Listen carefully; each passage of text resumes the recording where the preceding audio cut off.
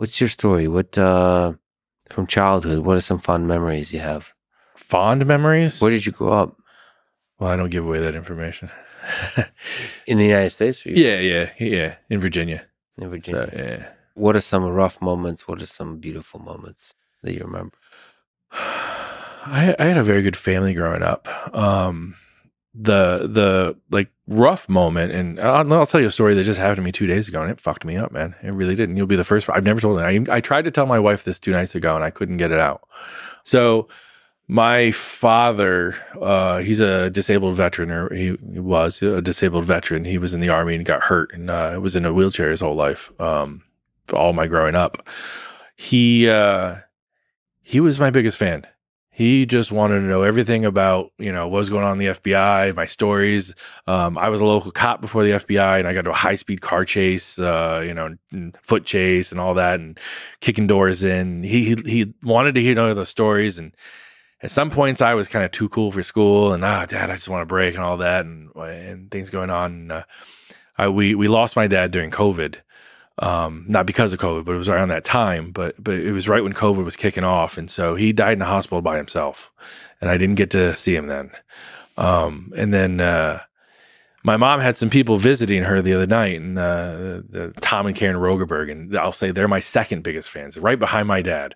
They always asking about me and my career, and they read the books and seen the movie. They'll even tell you that Silk Road movie was good. They'll lie to you on that. And so they came over, and I helped them with something, and my mom called me back a couple days later, and she said, "I appreciate you helping them. I know fixing someone's Apple phone over the phone really isn't what you do for a living. It's not. It's kind of beneath you and all that. And but I appreciate it." And she said, "Oh, they loved hearing the stories about Silk Road and all those things."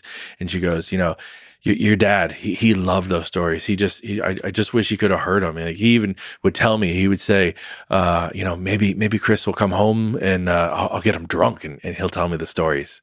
And then she goes, maybe one day in heaven you can tell him those stories. And I fucking lost it. I literally stood in my shower sobbing, like a child. Like it just thinking about, like, all my dad wanted was those stories. Yeah. And now I'm on a fucking podcast telling stories to the world, and I didn't tell him. Yeah. So, did you ever have like a long heart-to-heart with him about such stories? He was in the hospital one time, and I went through, and I want to know about his history, like his life, what he did. Yeah. And I think he maybe sensationalized some of it.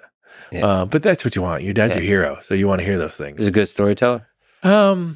Yeah, again, I don't know what was true and not true, but some of it was really good. And it was just good to hear his life. But we lost him, and now those stories are gone.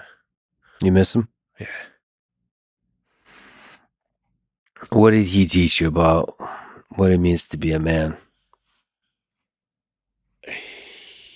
So my dad, he was an engineer, and so part of his job, we worked for Vermont Power and Electric, or whatever it was. I mean, when he first got married to my mom and all that, he flew around in a helicopter, checking out like power lines and dams. He used to swim inside to scuba into dams to check to make sure like they were functioning properly and all that. Nice. Pretty cool shit. Yeah. And then he couldn't walk anymore.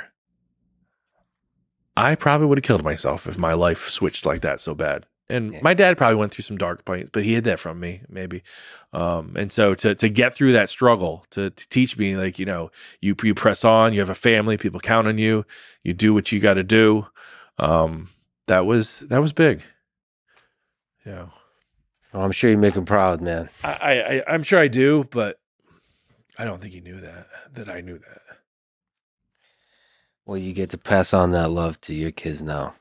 I try, but I can't impress them as much as my dad impressed me. I can try all I want, but